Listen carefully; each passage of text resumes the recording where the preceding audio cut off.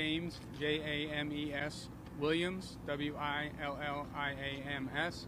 Assistant Chief of Operations for Loudoun County Fire and Rescue. Sir, can you tell us what happened, please? Are you guys good? Yes. All right, this evening at approximately 7:40, fire and rescue units were dispatched to 347 Silver Ridge Place here in Sterling for an investigation. Soon after arrival, with firefighters inside, the house did explode. Multiple maydays were transmitted as the incident was upgraded to a multiple alarm fire. We have transported 9 firefighters, 2 civilians, and I'm sad to report there is 1 firefighter fatality.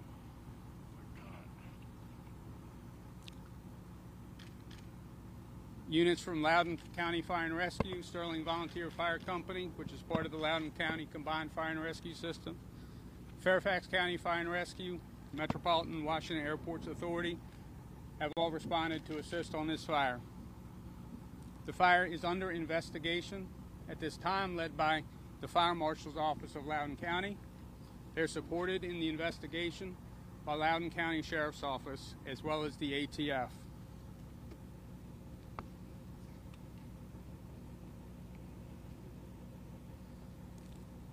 I am joined here by Mickey Buchanan, the Assistant Chief of the Sterling Volunteer Fire Company, as well as Vice Chair of our Board of Supervisors, Julie Briskman, who also serves as the Algonquian District Supervisor.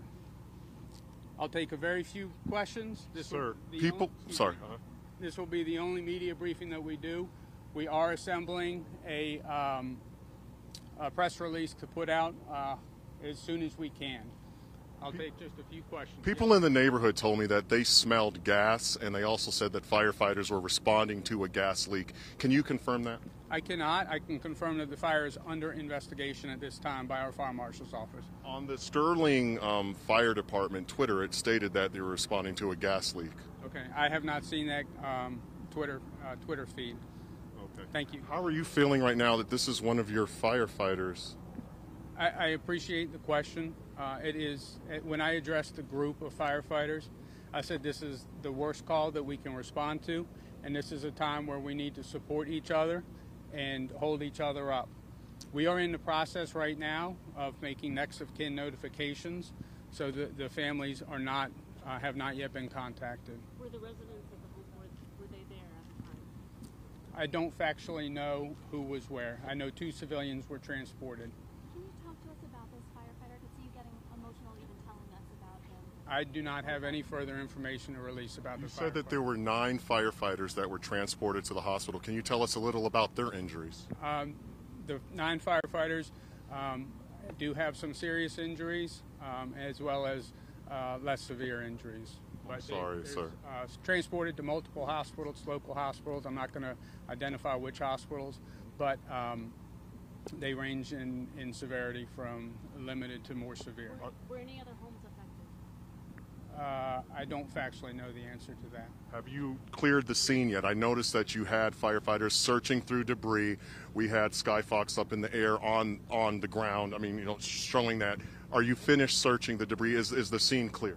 We have all firefighters out of the building.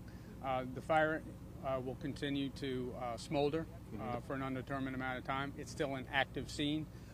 And we'll be transitioning at the appropriate time where the Fire Marshal's Office can really get into the house. I'll take 2 more questions. Yes, sir. Could you kind of describe like the damage to the structure itself, like how it Total devastation. Yeah. There's a debris field well into the street and into the neighboring homes. Chief, one more question. Sorry. We have a. Sorry, go ahead. Sorry. Multiple firefighters were trapped. Can you talk to us a little bit about the effort to get them out and just the impact that it has on you as well as the other firefighters? It's a huge physical and emotional toll on everyone associated with the fire department. Obviously, the people who are trapped, the rescuers that are going in to try and pull them out, the incident commander, my peers throughout the region, it has impacted them. They've all reached out to me, and I appreciate all of them for doing that. So it's a great question.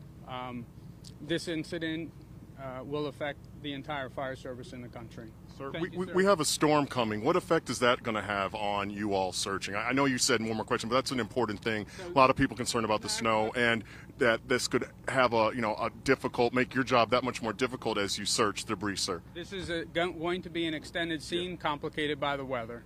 So we will provide updates to our social media and through additional press releases. But there will be no more formal media briefing. Thank So, you, Chief, thank you so for much. answering that last question.